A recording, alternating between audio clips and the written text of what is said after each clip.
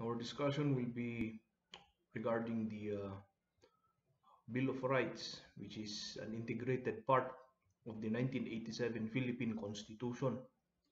Let us start with an introduction. You just follow the notes as I go through with this lecture. So, the state shall have the right to limit the liberty and freedom of its citizens through police power. Okay. Again, take note that not all liberties are suspended, for we are a democratic country. What does police power mean? Well, police power means, okay, limiting the rights and liberties of individuals. So again, take note that we are a free country. We can do whatever we want. We can vote. We can purchase firearms even. We have the right to education, etc., etc. But certain rights or certain, as we call it, certain liberties or freedoms should be limited. Let us say, for instance, urinating.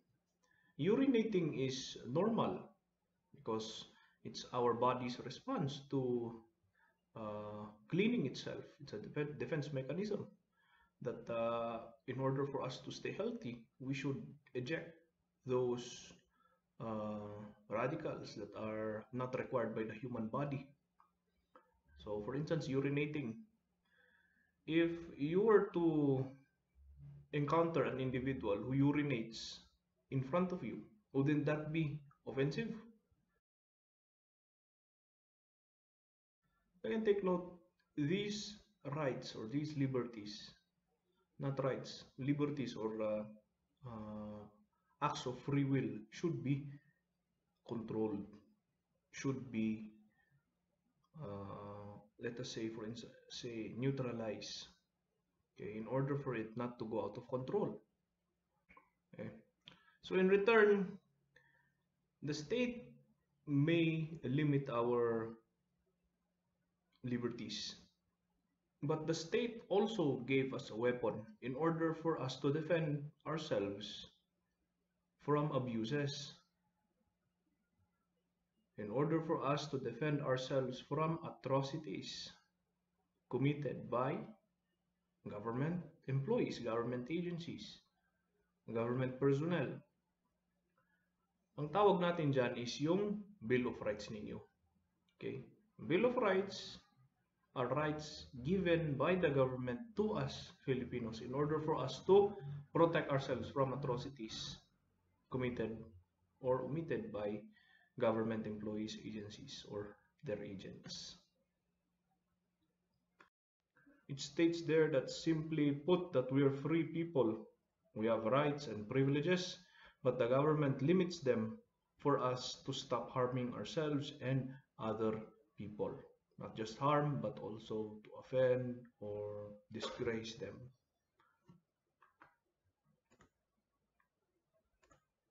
Going to section 1, no person shall be deprived of life, liberty, or property without due process of law, nor shall any person be denied the equal protection of the laws. Whatever you are, whoever you are, rich, poor, the law applies to you. And of course, you must be wondering why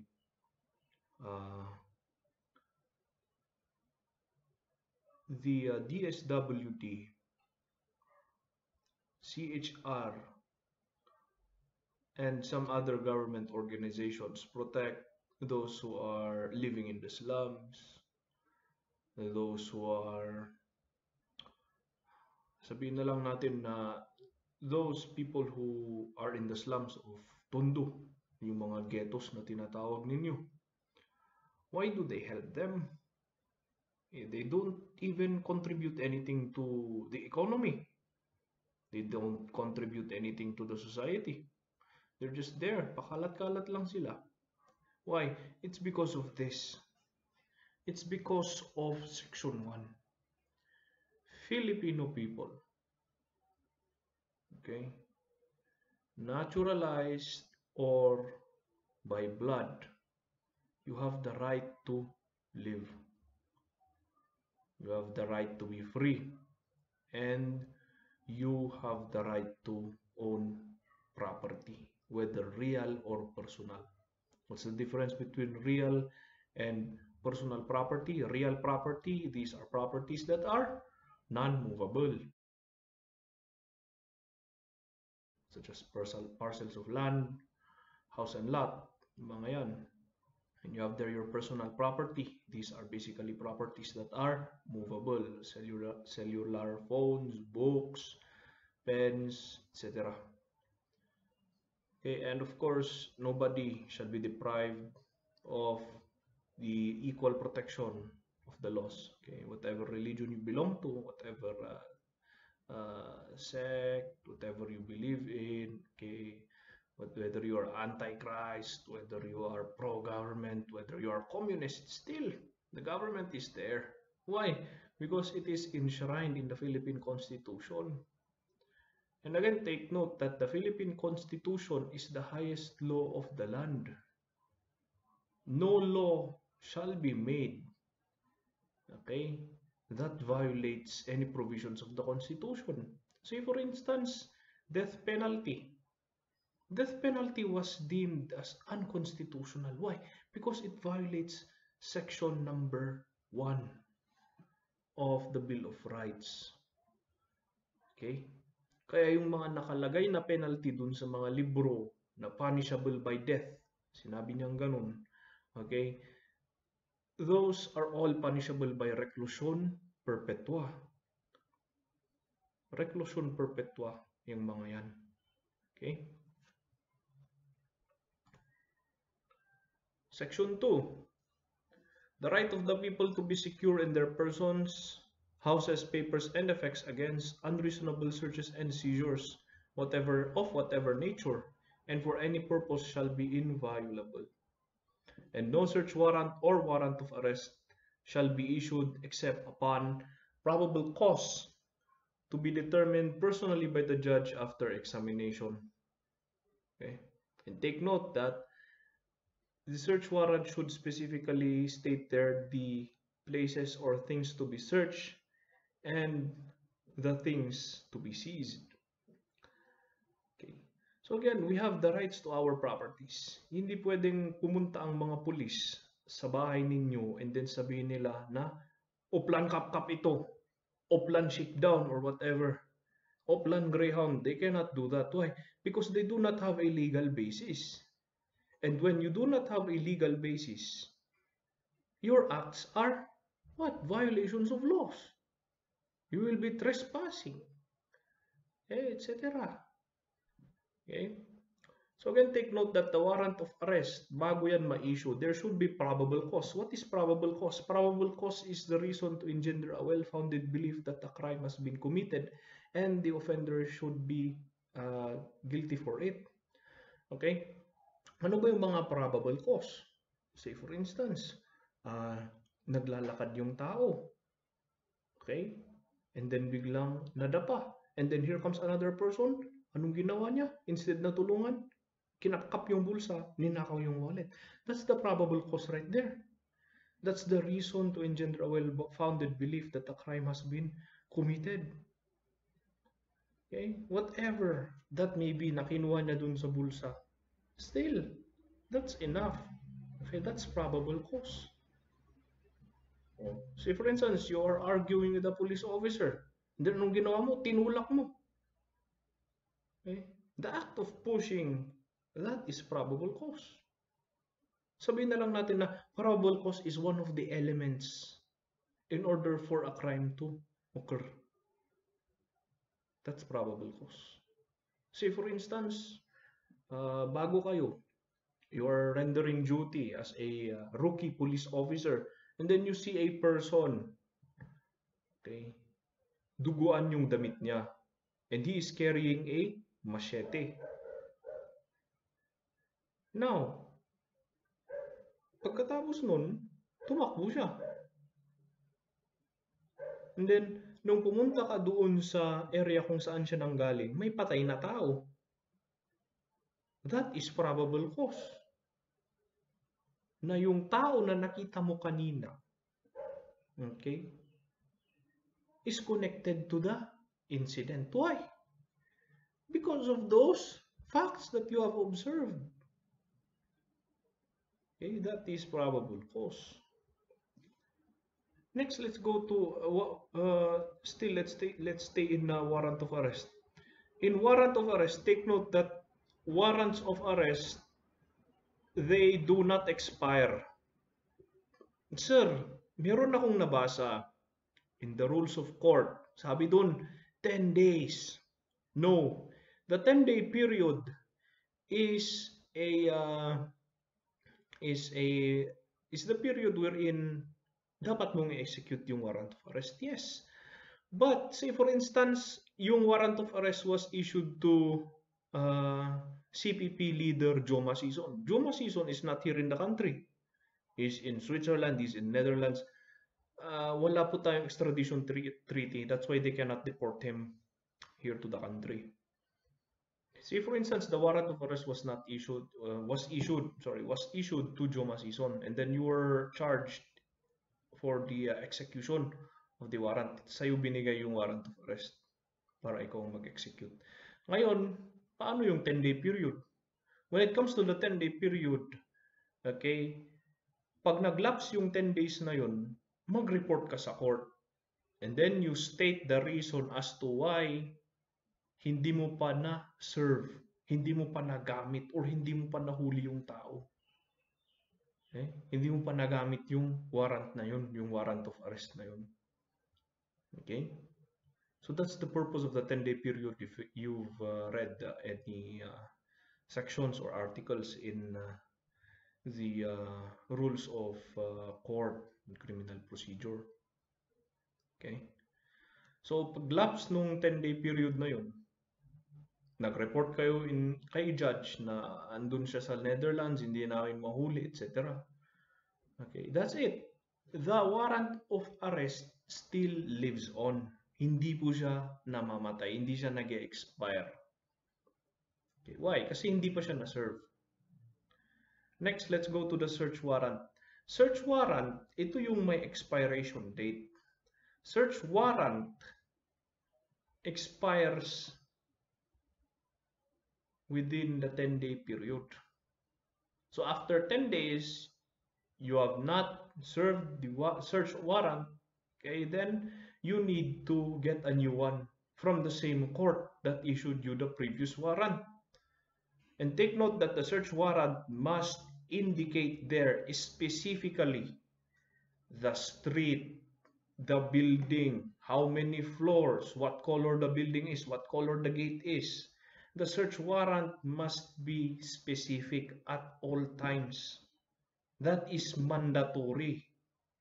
Because if you did not state there specifically, okay, the facts regarding the building to be searched or the place to be searched, then mahihirapan yung mga law enforcers. Eh baka mamaya pumunta sila dun sa bahay ng ibang tao. Nung ginawa nila, binakbak nila yung pintuan. O nag-incur sila ng damages.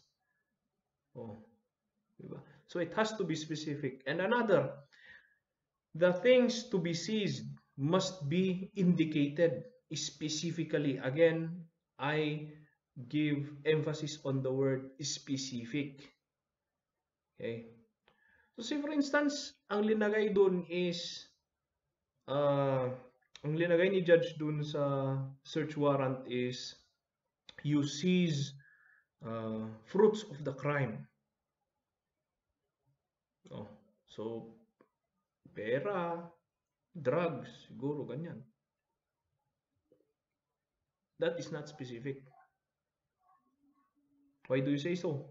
Fruits of the crime can be, as I've stated earlier on, it can be monetary, it can be object, it can be physical objects, things. Okay? Which makes police officers more prone to what? Stealing. So it has to be specific. Say for instance, ang nakalagay lang dun sa search warrant, items to be seized are firearms, drugs, and cash. That's it.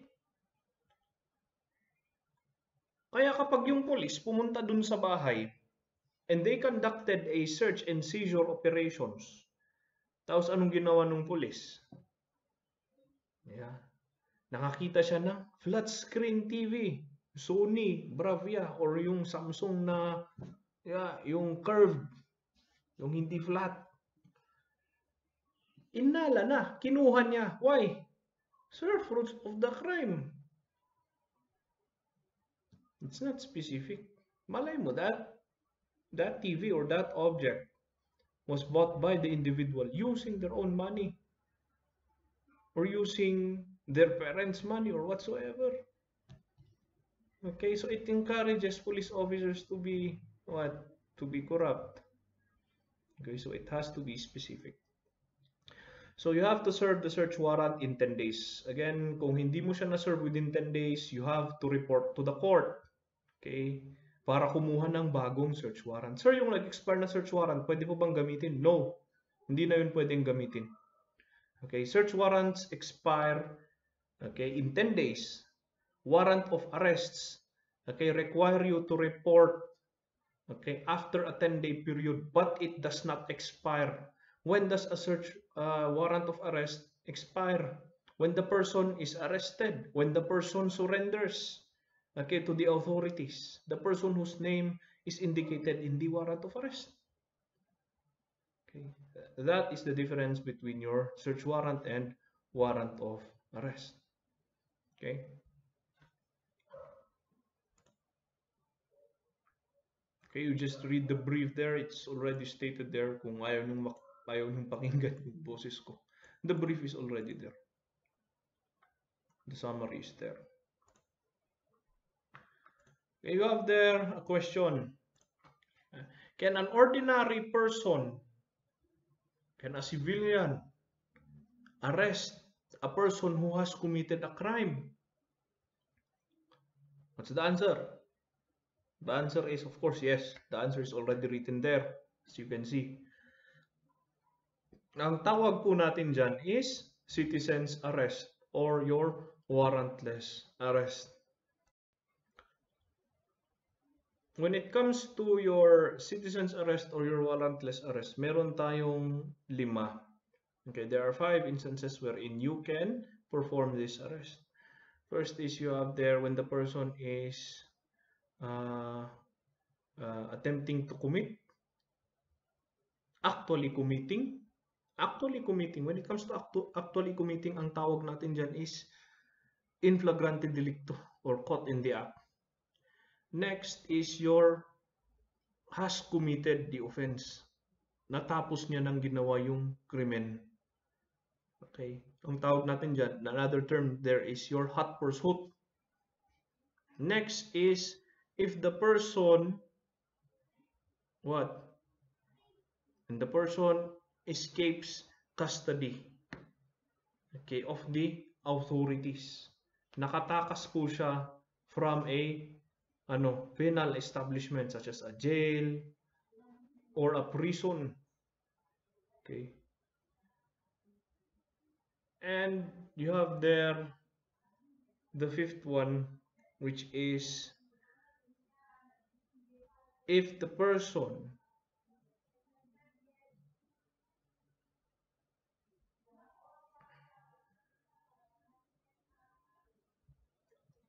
fifth is if the person who has a pending criminal case in the country attempts to leave the country without asking permission from the court. If, for instance, the person is charged with murder in the regional trial court Baguio, and then pumunta siya ng NAIA, and then he attempts to leave for, sabihin natin, Iceland. Can they arrest him there? Yes. Especially if the court has no blessing. If the court does not know na itong taong ito, is pupunta ng ibang bansa without their knowledge. Mas pagbabawalan nila na pumunta ka sa ibang bansa if the country does not have an existing extradition treaty with our country. One example there is yung pinuntahan ni Juma Season. Kaya nga sinabi ko kanina, hindi nila yan mapadeport. Why? Because there's no extradition treaty between the Netherlands and the Philippines. They cannot extradite him to our country to face charges. Okay. If you're going to look at the criminal database, the bounty under Juma Season is, I believe, 10 million pesos. That's the bounty, okay, on Jose Maria Season's head, okay, just for him to be arrested and be brought to the authorities.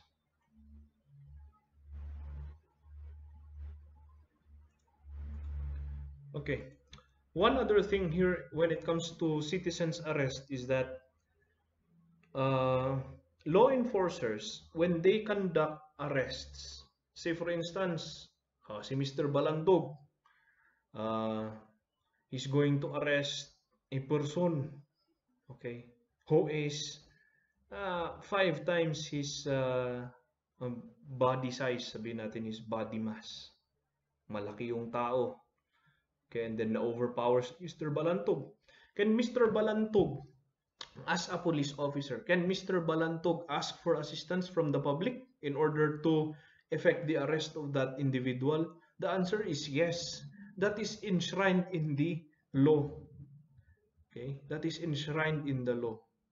And if, say for instance, tumakbo yung offender and the offender went inside a building, okay, can a police officer enter that building where the offender has entered as well? Yes, they can enter. Again, that is enshrined in the law. And of course, to break out of the building where the offender has entered.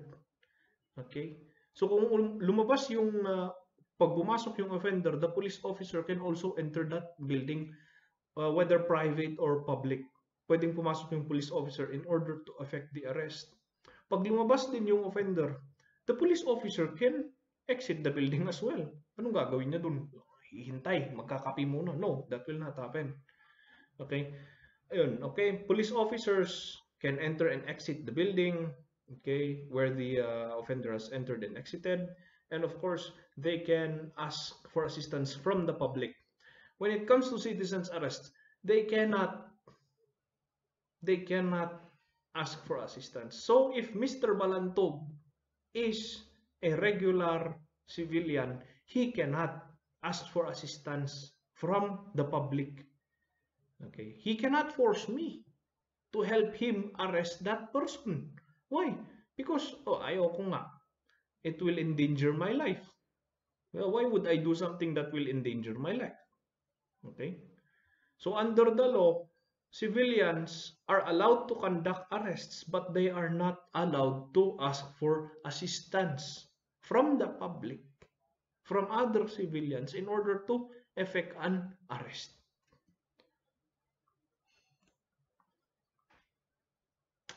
Okay, you have their question.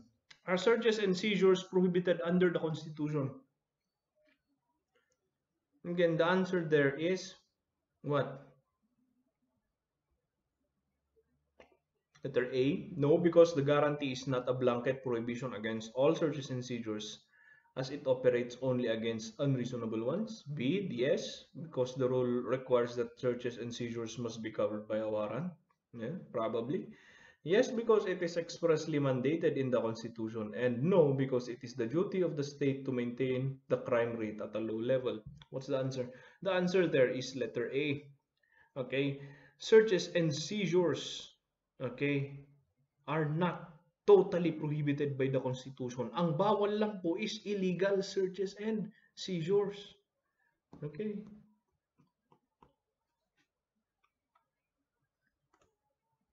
Let's go to section 3. Privacy of communication and correspondence shall be inviolable except upon lawful order of the court, or when public safety or order requires otherwise, as prescribed by law. Okay, you have an example there, which is Republic Act 4200. Okay, the anti-wiretapping law. Ano ba itong wiretapping na to? Okay, say for instance, I'm having a conversation with another individual. Say for instance, I'm having a conversation with the president of Easter College using a landline. And then this hacker goes into pumunta siya dun sa isang line. Okay, anong ginawa niya? Nag-install siya doon ng tapping device. It's basically, parang nagre-route lang siya ng wire, get another telephone, and then listen to the conversation.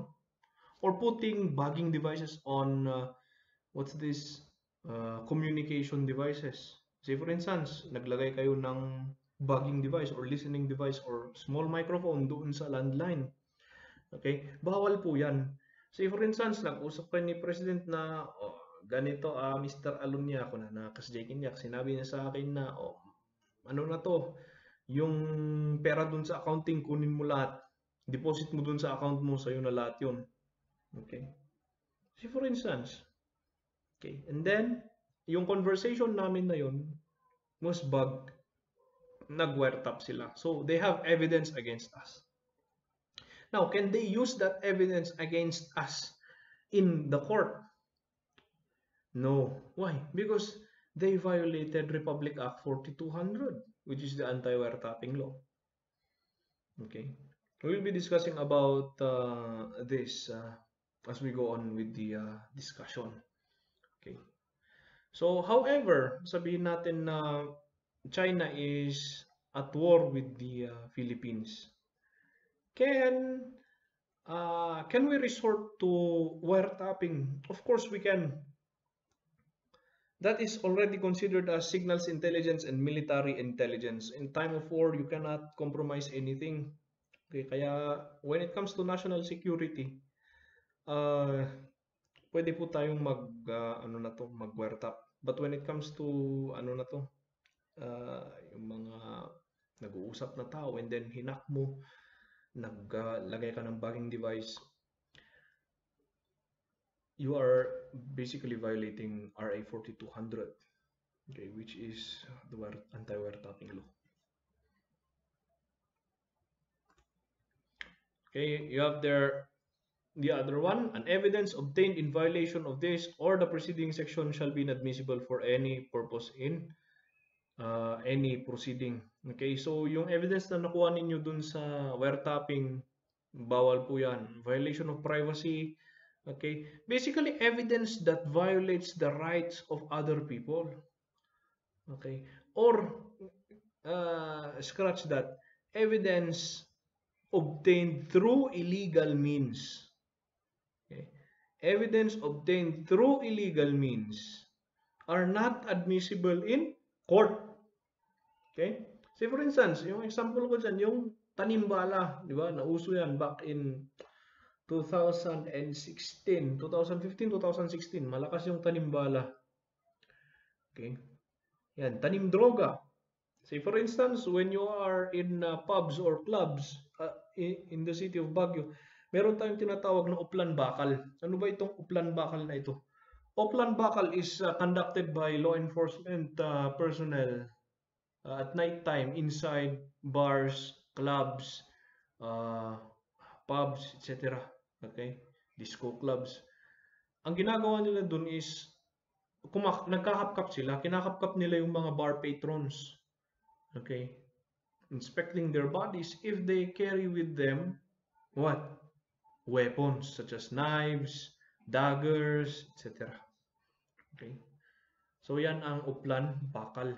Okay. Paano kapag nagtanim ka ng, habang kinakapkapan mo yung civilian, ikaw na police, nagtanim ka ng droga dun?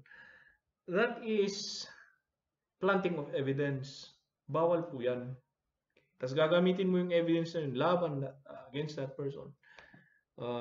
Inadmissible yung evidence. Fruit of the poisonous tree yan. Okay. Ang tawag dyan is fruit of the poisonous tree. Okay, you have there the evidence gathered in violation of person's person's right against illegal searches and seizures. Okay, and you also have there the total exclusionary rule, which states that evidence taken in violation of a person's constitutional rights shall not be admissible as evidence in court. Lahat po, okay, lahat po ng ebidensya na nakuha, okay, na na lumalabag dun sa karapatan ng isang tao sa ilalim ng saligang batas ng Pilipinas ay hindi tinatanggap sa korte. Okay, inadmissible siya sa court.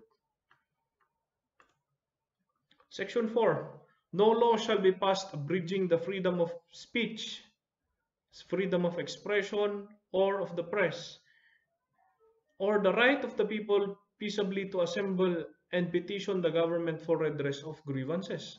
Okay, say for instance, walang batas na pwedeng magbawal ng magbawal ng mga pag-establish ng communication centers, mag-establish ng mga radio stations, mag-establish ng mga television, okay, programs, mga news programs. Why? Because that's freedom of speech. Okay, sabihin natin na ano na to, pumunta ka sa Session Road, okay, sinigaw mo dun, si Duterte, di ba? Buhaya! Si Duterte, kurakot yan! Okay? They cannot arrest you for doing that. But if say for instance, pumunta ka ng Session Road, naghubad ka doon, and then sumigaw-sigaw ka ng Duterte, Duterte, baboy, demonyo, satanas, Hitler. Yan ang sinigaw nyo doon. Pwede ka bang kasuhan? Yes. Why? That is already under alarms and scandals. Okay? That is already part of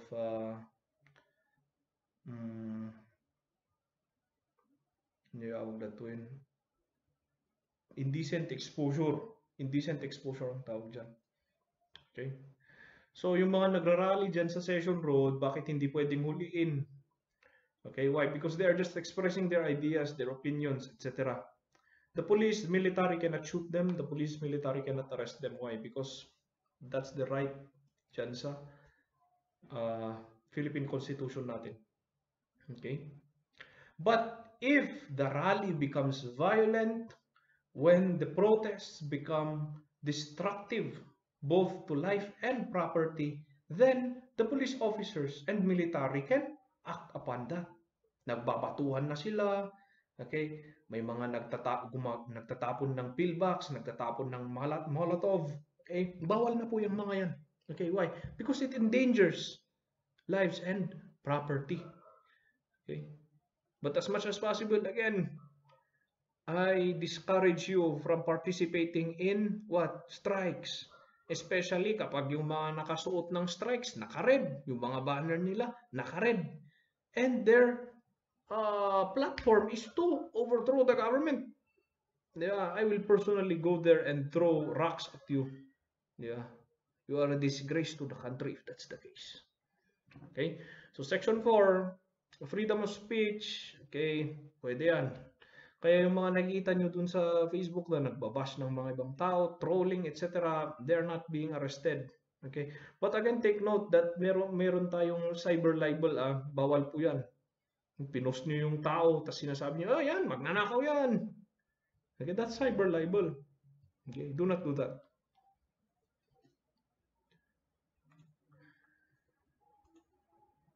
Okay, Section 5. Section 5, no law shall be made respecting an establishment of religion or prohibiting the free exercise thereof. The free exercise and enjoyment of religious profession and worship without discrimination or preference shall forever be allowed. Okay? No religious test shall be required for the exercise of civil or political rights. Say for instance, ako, I want to establish my own religion. Alonialism. Okay? Pwede ba? Yes. Pwede. You can establish your own religion here in the country. Okay, why? Because it's not prohibited by the law. If you are Islam, if you are Christian, if you are Catholic, Protestant, okay, Adventist, whatsoever, Episcopalian, Church of Christ, it does not matter. Okay, there will be no law that will favor one religion. Walang batas na magsasabing Republic Act 1, 2, 3, 4, 5 Christianity should be followed. Islam should be followed as the main religion of the Philippines. Bawal po yan. That's against Section 5 of the Constitution, of the Bill of Rights. Okay? Okay. Wala ring batas na magsasabing bawal kang tumakbo ng as a president kasi Muslim ka. Bawal yan. Okay? There is a law that protects religious rights as well. This is the one that does it. Section 6. The liberty of abode and changing of the same within the limits prescribed by law shall not be impaired except upon lawful order of the court. Neither shall be the right to travel be impaired except in the interest of national security, public safety, or public health,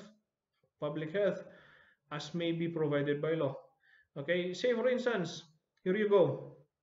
Okay, kahit saan dito sa Pilipinas pwede kang manirahan. Okay. You can travel anywhere and at any time of the day or night within the country. There is no law that will stop you from doing so. Sir, paano nga itong corona pandemic na to? Meron niyang ECQ na yan, which prevents us from traveling. Why? Look at section 6. Okay? Neither shall the right to travel be impaired except in the interest of national security. Pag may digmaan, magta-travel ka pa sa Boracay. Yeah? Wala mamamatay ka. Public safety or public health. Oh, saan dyan kasama yung COVID-19 ninyo? Public safety and public health. Okay? Again, take note that the Bill of Rights, as I've stated earlier on, is made for us to protect ourselves. To protect ourselves and to protect against atrocities committed by the government. Okay, or abuses for that matter. Okay?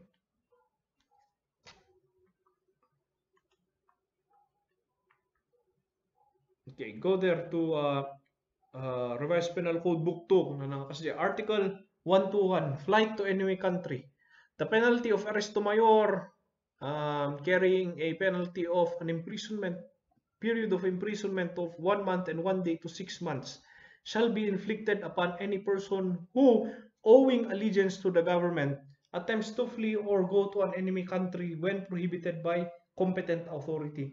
Police officers, okay, military personnel, okay, those who took an oath of office, yung mga yan, and then pumunta sila sa ibang bansa. Say for instance, the Philippines is at war with China, and then the president or the vice president went to China.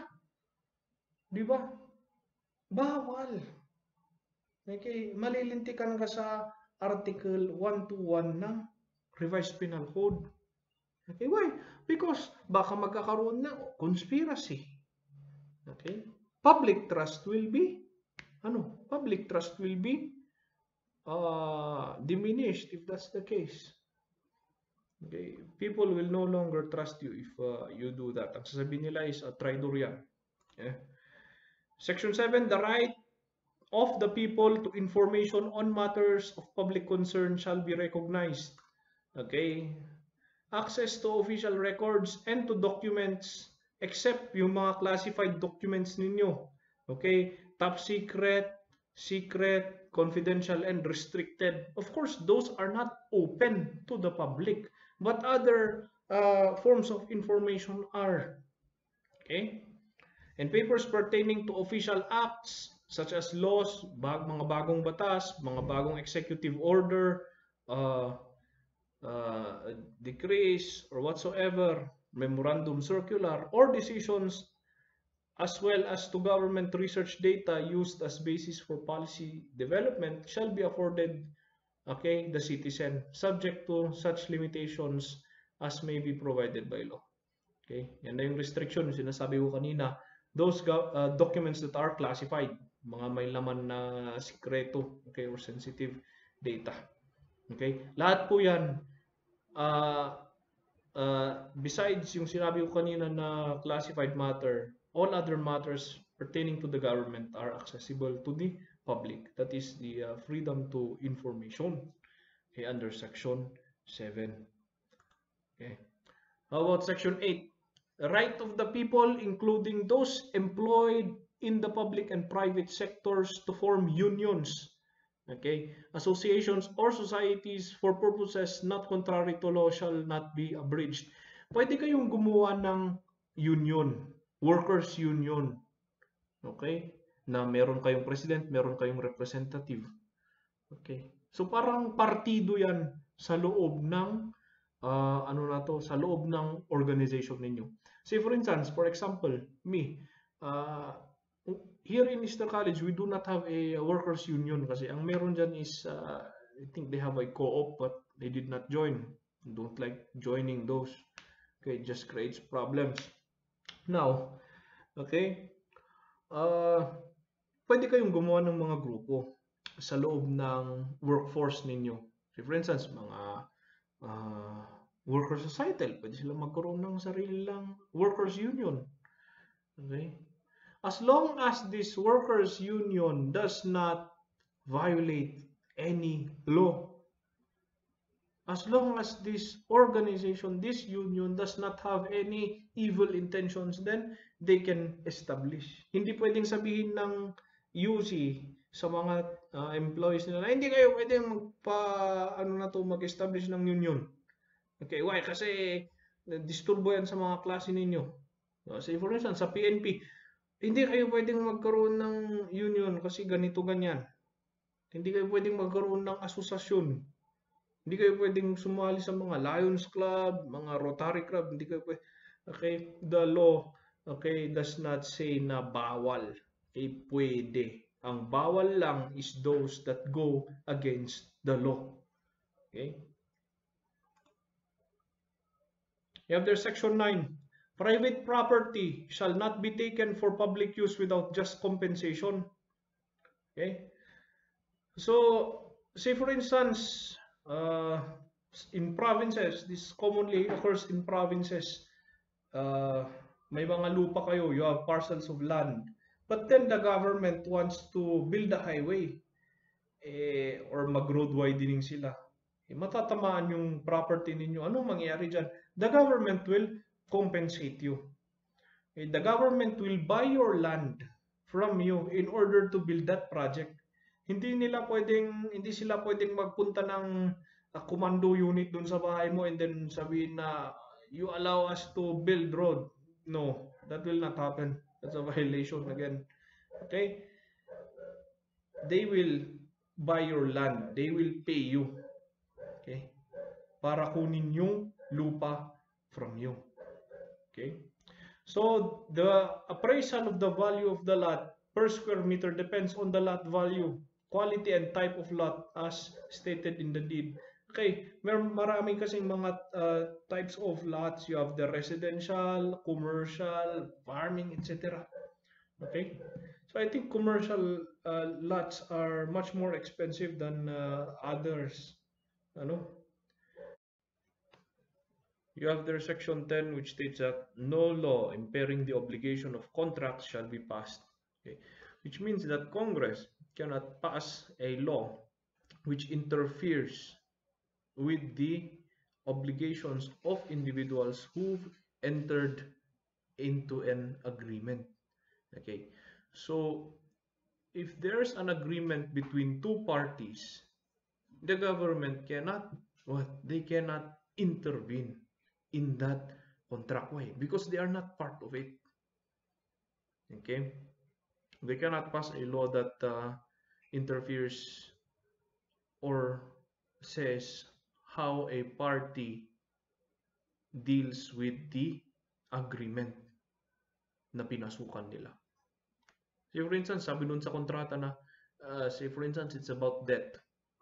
Okay, umutang ako dun sa kasama ko. And then in that agreement, okay, I have to pay the debt within 30 days. The Congress cannot pass a law which states that all debts should be paid within 10 days, something like that.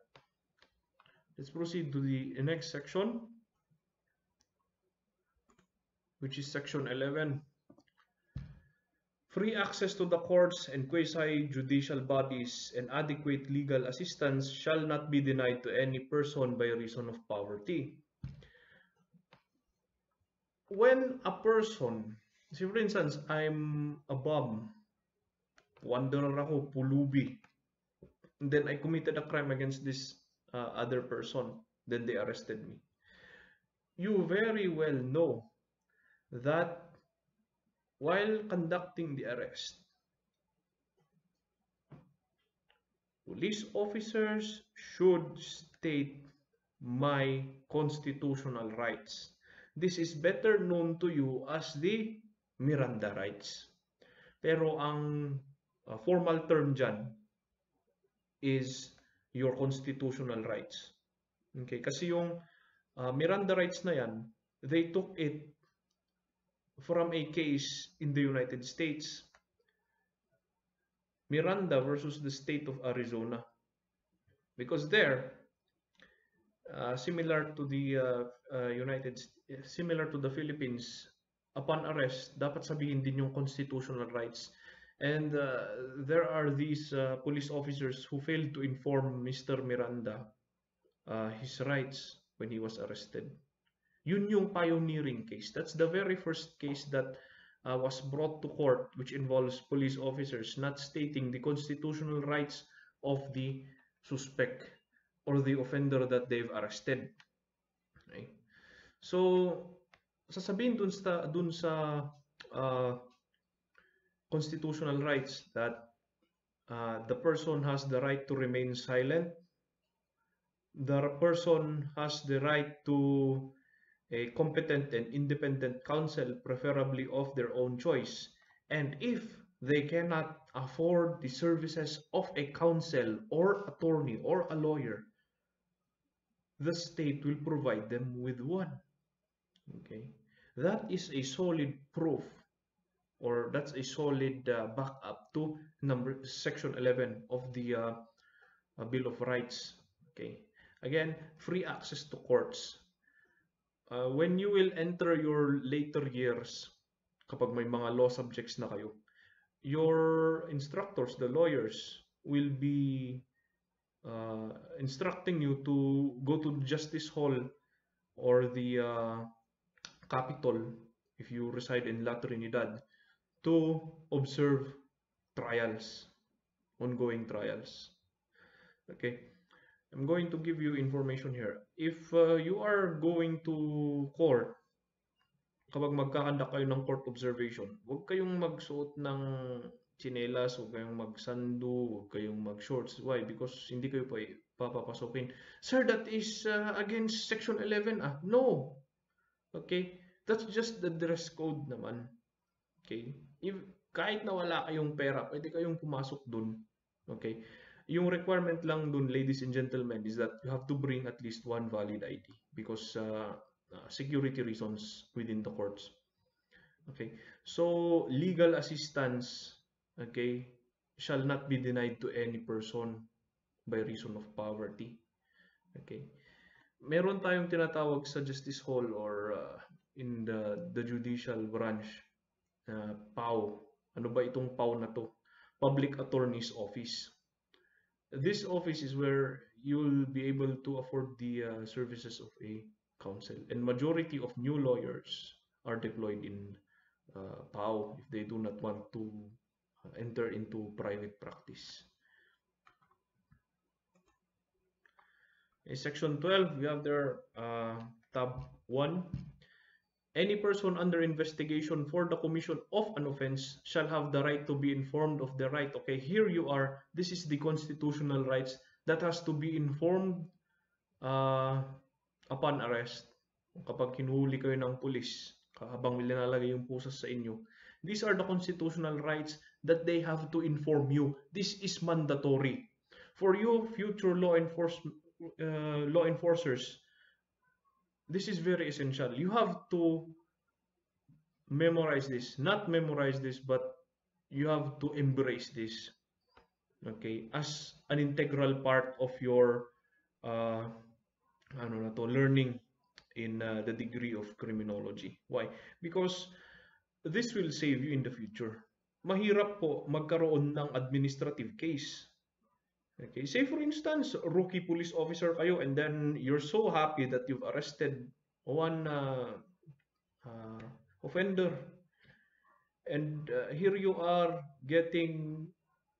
uh, getting sued administratively. Why? Because you didn't state the constitutional rights of the person you've arrested. Okay? So they have the right to be informed of their right to remain silent and to have a competent and independent counsel, preferably of their own choice. And if they cannot afford the services of a counsel, they will be provided with one. Okay? Take note, may nakalagay dyan that these rights cannot be waived except in writing and in the presence of a counsel.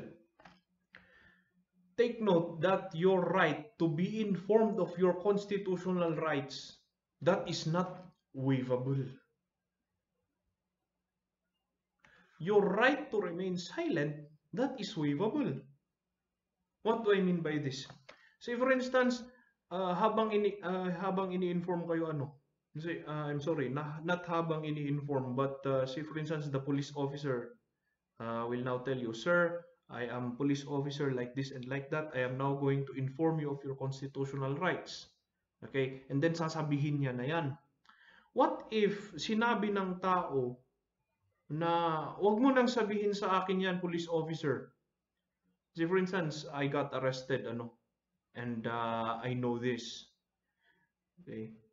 And then sinabi ng police sa akin, sir, I'm now going to inform you of your constitutional rights. And then sinabi ko sa kanya na, sir, you do not need to tell me that because I know that. I am a criminologist. Okay, I'm a licensed criminologist. And itong police officer naman, kuna na, oo. Okay, sir, sige, since alam mo naman na I'm not going to tell you anymore. Okay, so anong mangyayari dyan? Malilintikan yung police officer. Why? Because my right to be informed of these constitutional rights, mandatory yan. Hindi ko pwedeng i-waive yan. No, sir, paano naman yung case ni Marcos? Si Marcos, he was able to defend himself.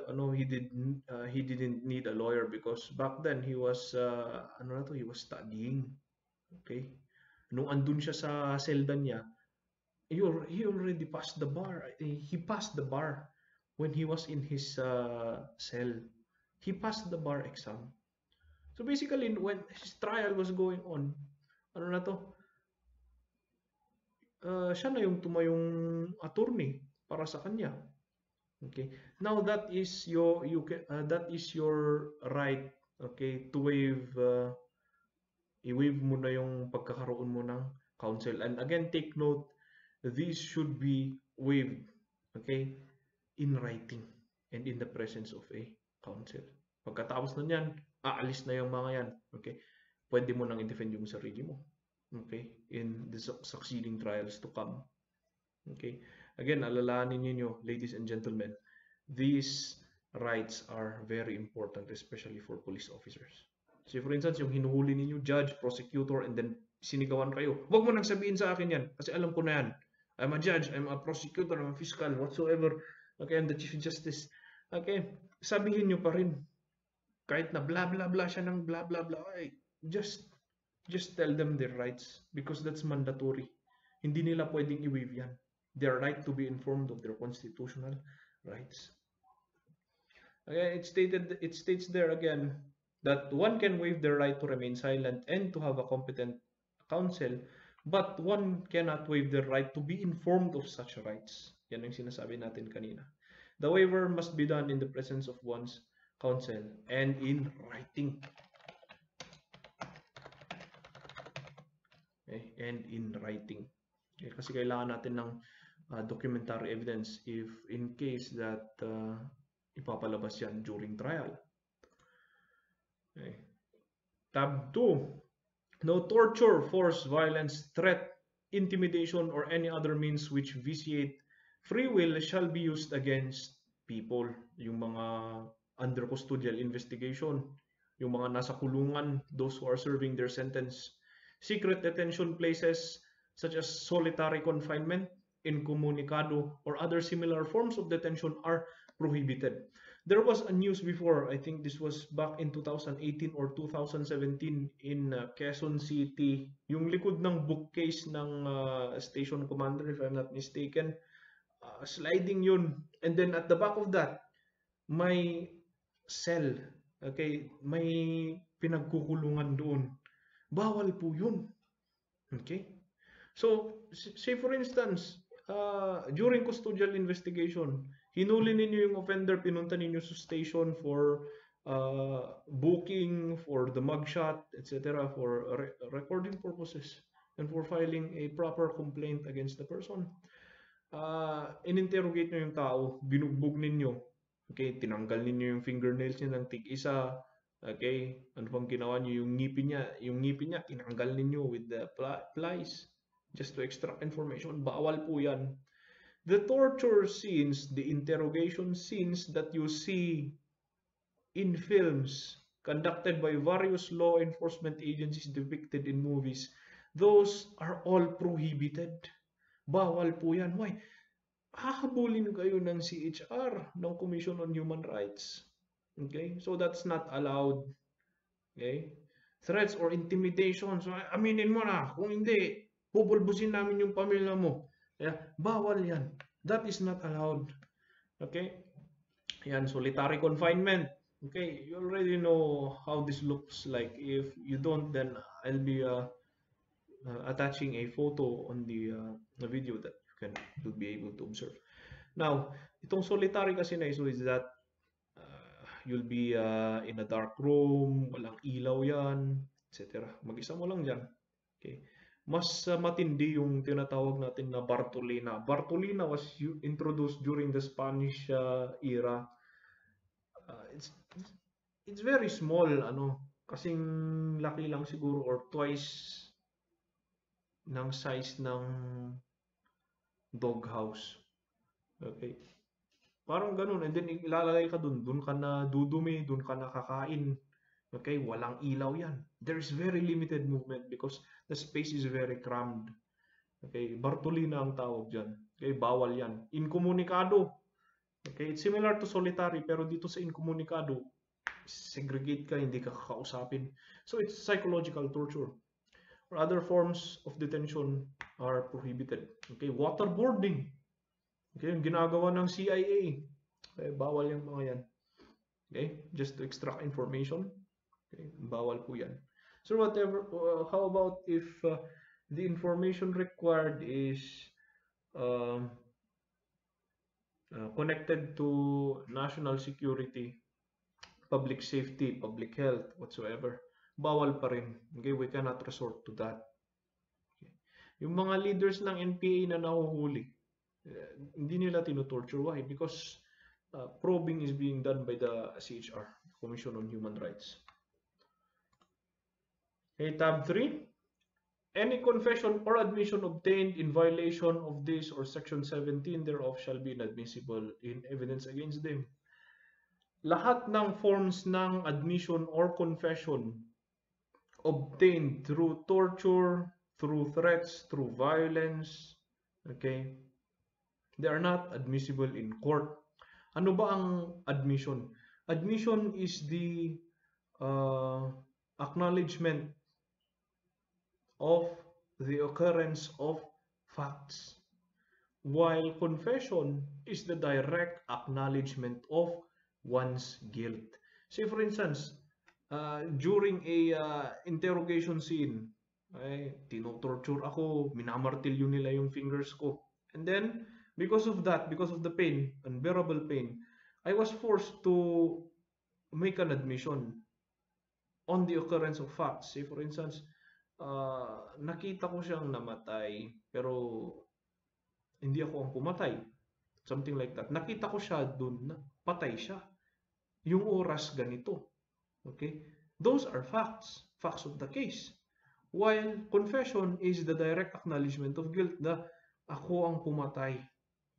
Ako ang pumatay sa kanya. Ginamit ko itong kutsilyo na ito. I killed the person. Why? Because of like this and like that. Okay, that's confession. Admission, facts, confession, guilt. Okay, that's your summary there. Tab 4. The law shall provide for penal and civil sanctions for violations of this section, as well as compensation to and rehabilitation of victims of torture and or other similar practices and their families. Okay. Meron tayong tinatawag na civil liability. Okay. Say for instance, victims of murder, victims of rape. Okay, all of them are remunerated by virtue of the civil liability. And yung civil liability kasi na yun, it all contains the physical damages, moral damages, psychological damages, all of those in monetary form na ibabayad dun sa victim. Okay, and there are a lot of support groups out there that will be able to help and donate funds for the recovery and remuneration of these victims. Section 13. All persons except those charged with offenses punishable by reclusion perpetua, the highest form of punishment. Kasi tinanggal na po ang death penalty. Again, take note, walang death penalty dito sa Pilipinas because it infringes the Constitution. When evidence of guilt is strong, shall before conviction be bailable by sufficient sureties, or be released on recognizance as may be provided by law. The right to bail shall not be impaired even when the privilege of the writ of habeas corpus is suspended. Excessive bail shall not be required. Okay. Say for instance, nagkaroon ako ng, nahuli ako sa pag-commit ng crime. Ngayon, nag-post bail ako. Okay? If the evidence of my guilt is strong, or kunyari, if the evidence of my guilt is strong, then hindi ako bibigyan ng bail. Pero kapag yung penalty ko is reclusion perpetua, okay, let's go back. If the penalty of the crime that I committed is reclusion perpetua, and the evidence of guilt is strong, hindi ako bibigyan ng opportunity na mag-bail. I'll discuss bail later, don't worry. And the opposite is that when I commit a crime punishable by reclusion perpetua, but the evidence of guilt is low, mababa, parang malabo na ako yung gumawa ng krimen, kahit na nakasuhan ako, then pwede akong mag-post ng bail. Okay. What is bail? Bail is a temporary release from the custody, okay, of law. Take note that bail is not a right, it's a privilege. Okay? To those who have the money, to those who have the property, pwede nilang gamitin yan. Okay? Now, there are 4 types of bail. One is cash bond. Cash bond or cash bail is determined by the court kung saan na-file yung case mo.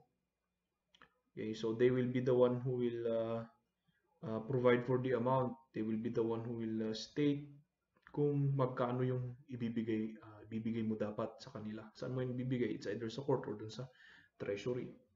Next, you have their property bond. When it comes to property bond, I've discussed earlier on real and personal property. Real, not movable. Personal, movable. Ang pwede mo lang dyan gamitin pang bail are real properties. Parcels of land, real estate, even vehicles. Pwede yan. Okay. Next is your corporate surety. Here in corporate sureties is that you will be approaching a corporation, mga insurance companies, okay, mga nagbibigay ng loan, and then they will cover the bail for you. Okay, of course, may interest yan na babayaran mo sa kanila kapag labas mo or pag natapos na yung kaso mo, whatever is the outcome, babayaran mo yan sa insurance company. For instance, SSS, pwede siguro dun. Insular Life, AXA,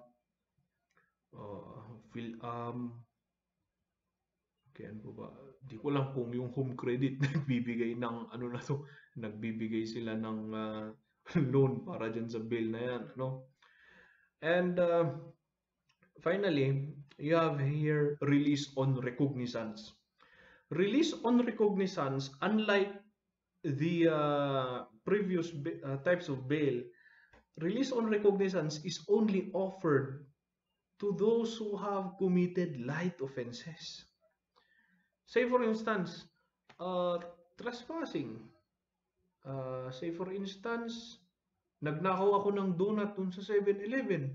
Okay, those are light offenses. Okay, truancy, yeah, absenteeism, if that's a crime, then that's a light offense. Those that are punishable by fine or just a few months in prison. Ano, mga aresto minor, okay, or fine lang. Okay, pwede kayong mag-avail ng release on recognizance. When it comes to release on recognizance, you will ask a person who has a good standing in the community to represent you in court. Okay. Now, what happens if I jump bail? Paano ba itong jump bail na to? When you jump bail, it means that during your period of bail, kasi yung kaso mo, ongoing. Okay? Kapag nagpiyansa ka, hindi ka babalik dun sa kulungan for temporary, temporary detention. Pwede kang umuwi. Okay, yan ang purpose ng bail. During the duration of the trial, from arraignment to uh, promulgation of judgment, promulgation of decision, malaya ka. You can go to the community if nag-bail ka. Pero kapag hindi ka nag-bail, kunyari pagkatapos ng arraignment, babalik ka dun sa custody ng pulis, ng BJMP. Doon ka muna sa kulungan matutulog. Pag darating na yung pre-trial, papalabasin ka na naman, i-escort ka, pupunta ka sa court. Pagkatapos ng pre-trial, balik ka dun sa selda. Okay? Yan ang purpose ng bail, to give you temporary liberty from the clutches or from the custody of law. Okay? Now, when you jump bail, pag tumakas ka, say for instance, nakapagpiyansa ka, and then pagkatapos ng arraignment, okay, pagkatapos ng pre-trial, trial na, yan na. Okay, hindi ka na nagpapakita. You're no longer attending court sessions. Ang unang gagawin dyan is that they will issue you a bench warrant, okay, for not attending. Warning muna, tapos bench warrant. Pag nakita nila, if they serve the bench warrant, tapos wala ka dun sa residence mo, okay, there's a tendency na nag-jump ka na ng bail mo. So what will happen dun sa dineposit mo? Okay, it will now be confiscated in favor of the government. Sa gobyerno na yung perang pinangpiyansa mo, yung bahay na pinangpiyansa mo, yung lupang pinangpiyansa mo. Okay? So what is habeas corpus ba? Okay, habeas corpus is a petition to review the case. Okay. Okay. So there you have your types of bail as stated there. You just check those if you have clarifications. You have there section 14 tab 1. No person shall be held to answer for a criminal offense without due process of law. Meaning, say for instance, nahuli ka dyan sa Session Road na nagpipickpocket. Okay, can you still go to trial? Yes, definitely. Okay, I am accused of robbery. Okay, hindi nila pwedeng sabihin na siyang nag-commit ng robbery. Why? Kasi nasa kanya yung alahas na dapat sa kanya. Okay, dapat we have to follow due process. Okay, trial yan. Okay. Any person shall be presumed innocent until proven guilty. Sinusundan po natin yung tinatawag na adversarial system, wherein a system of justice wherein the offender is deemed innocent until proven guilty. The opposite of the adversarial system is the inquisitorial system, Under inquisitorial system, okay, you are presumed immediately. You are immediately presumed as guilty until proven otherwise by court. So parang baliktad. Okay? Adversarial, inosente ka hanggang mapatunayan na guilty ka. Yan. By purpose of the trial, of course. And dun sa inquisitorial system, guilty ka kaagad. Okay? Ang gagawin lang natin is to prove your innocence. Okay? During the court proceedings. Okay? That's the difference. Okay? You have here equipoise rule. Under the equipoise rule, if the evidence presented by both parties are totally equal in weight and substance, that the court cannot make a decision whether the person is guilty or not, the scale of justice shall tilt over in favor of the accused. Okay? Say for instance, nag-present si victim. Okay, prosecution. Nag-present siya ng evidence, nag-present din ng evidence si defense. Yung weight nila parehas.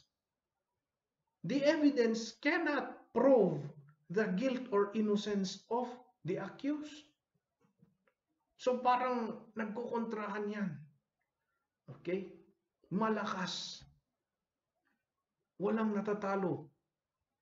Both sides, walang natatalo. Magaling yung prosecutor, magaling yung defense attorney. Ano nang mangyayari dyan?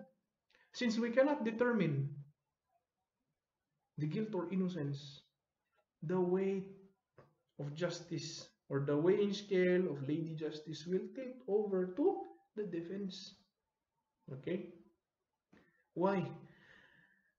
Equipoise rule follows the principle or respects the principle that it is better to acquit a guilty person rather than to imprison an innocent one. Okay, that is the belief of the equipoise rule. Tab 2. In all criminal prosecutions, the accused shall be presumed innocent until the contrary is proved, and shall enjoy the right to be heard by himself and counsel, to be informed of the nature and cause of the accusation against him. Okay?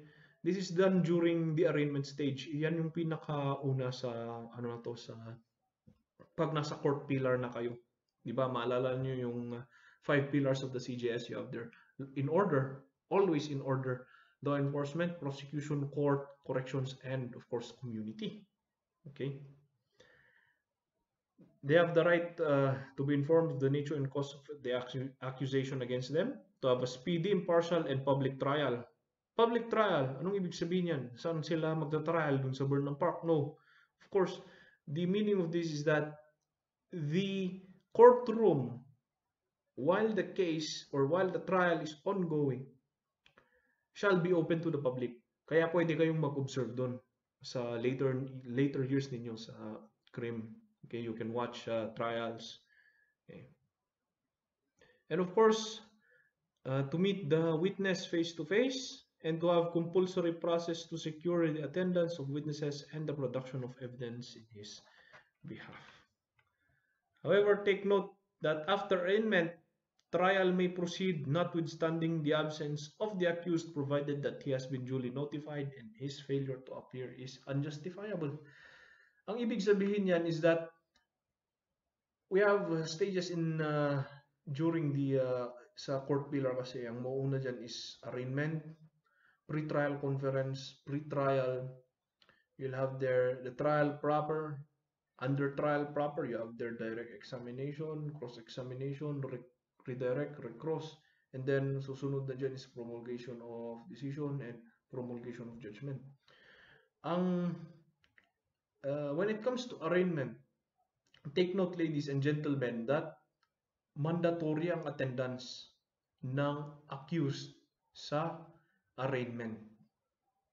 Kaya when you'll be doing your observation in your later years, you'll notice that if the accused is absent during arraignment, they will not proceed with the arraignment. Ang gagawin nila dyan is that the judge will order the clerk to proceed to the next case. People of the Philippines versus Andaya. Meron ba dyan si Andaya? Wala. Next, proceed to people of the Philippines versus Balantog. Nandiyan ba si Balantog? Wala. The next case, people of the Philippines versus Palinos. Andyan si Palinos. Okay, let's start the arraignment. Okay. Why? Because arraignment is mandatory. Again, because it's stated in the Bill of Rights. You have your right to be informed of the nature and cause of accusation against you. However, ladies and gentlemen, after arraignment, pwede nang mag-absent yung yung accused. Okay. The accused can now absent himself during trial. But doing so will now waive the right to be heard, the right to cross-examine their witnesses. Okay? So, pwede kayong mag-absent during trial. Ang tawag dyan is that ang tawag dyan is trial in absentia. Okay? We will proceed with the trial even if the accused is absent.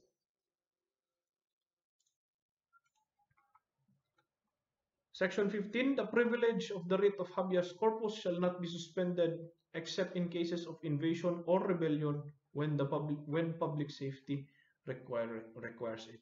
Okay, review of cases shall not be suspended except in cases of invasion or rebellion when public safety requires it. So during invasion, okay, during wartime, and during rebellious acts, we do not have the luxury of time to review cases.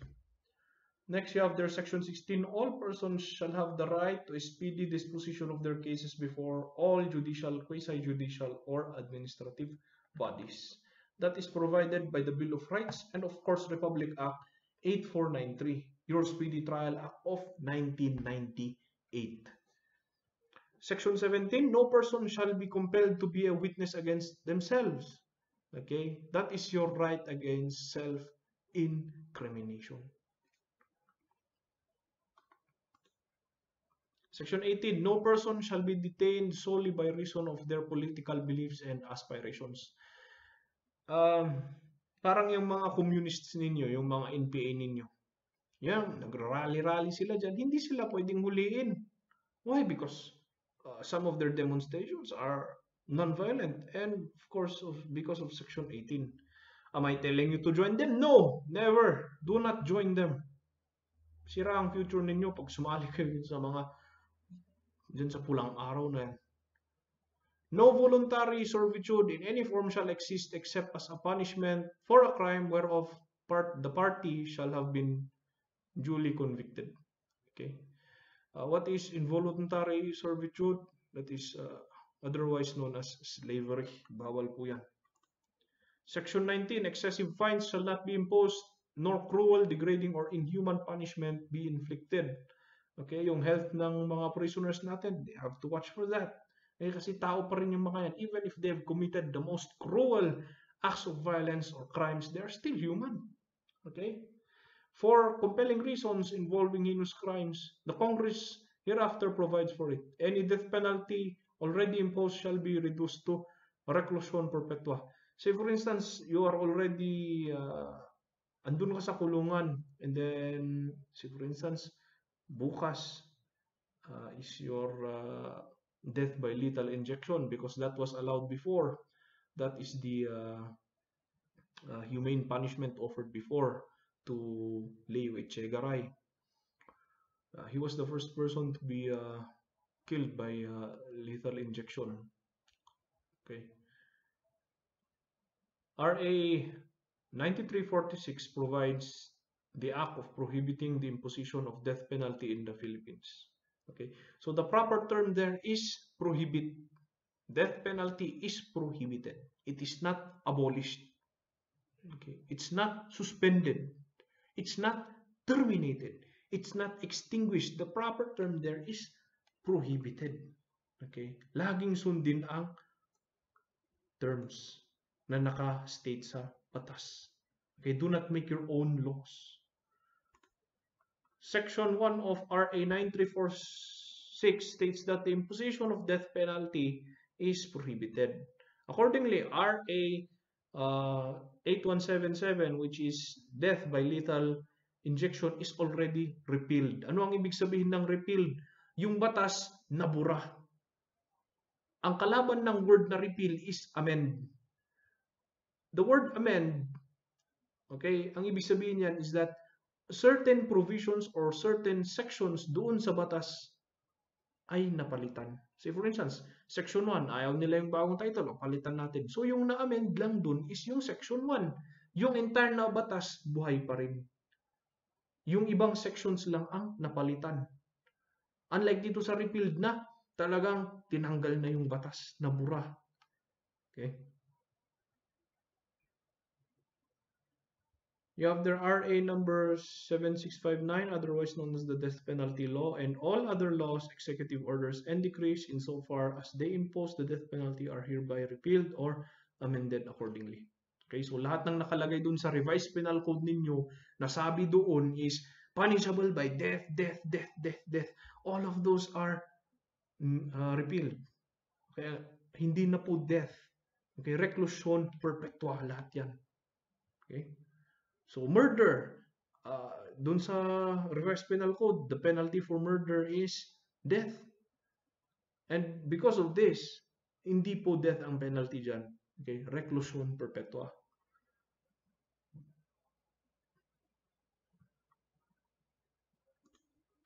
Okay, tab 2, the employment of physical, psychological, or degrading punishment against any prisoner or detainee, or the use of substandard or inadequate penal facilities under subhuman conditions will be dealt with by law. As much as possible, we should always treat our prisoners, our inmates, humanely. Okay? We should provide them with food, healthcare, etc. Kaya nga, some other people who are below poverty line would rather commit crimes and be sent to jails or prisons because hindi na sila magproblema sa pagkain nila. Diba? 24 hours security, 24/7 security, free board and lodging.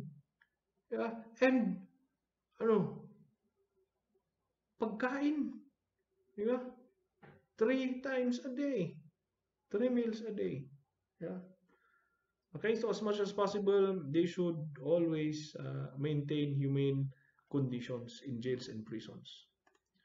Section 20, no person shall be imprisoned for debt or non-payment of poll tax. So, hindi ka nagbayad ng ng utang mo, then hindi ka pwedeng ikulong. Okay, siguro pwede dun sa small claims court. Pwede nyo i-file yung kaso dun.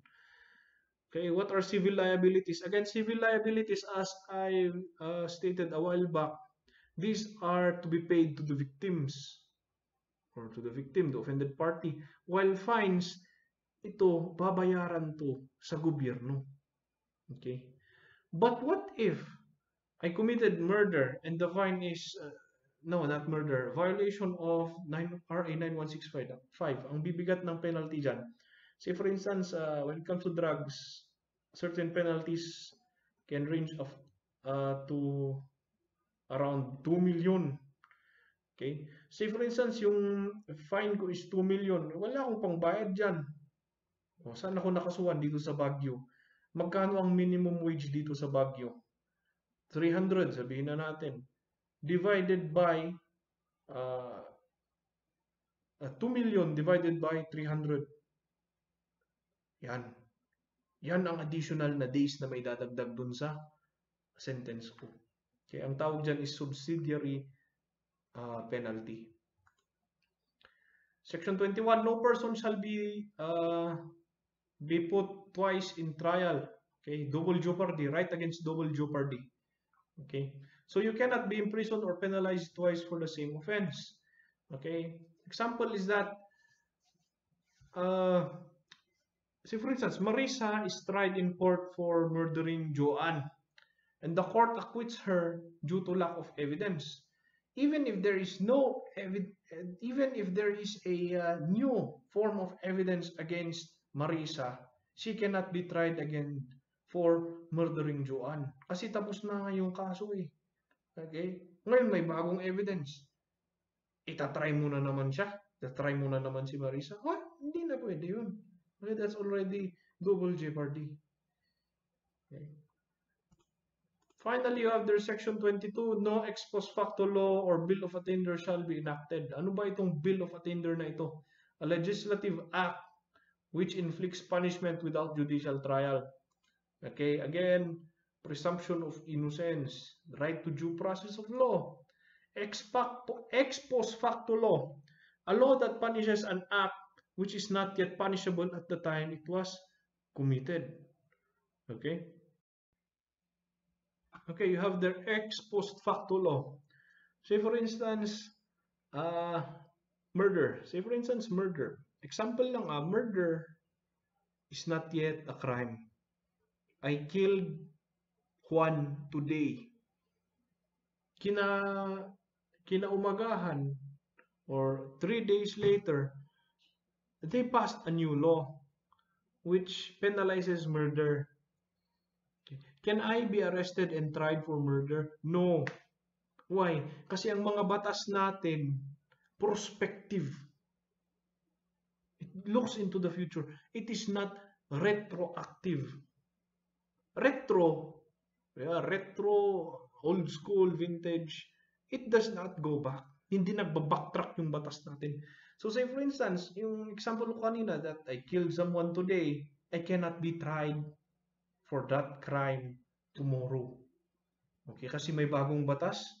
Bukas, no, cannot be tried. Okay, cannot be tried for that. That is your ex post facto law.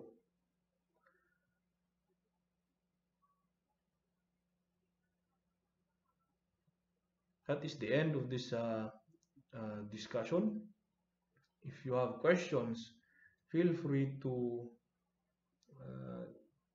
comment on the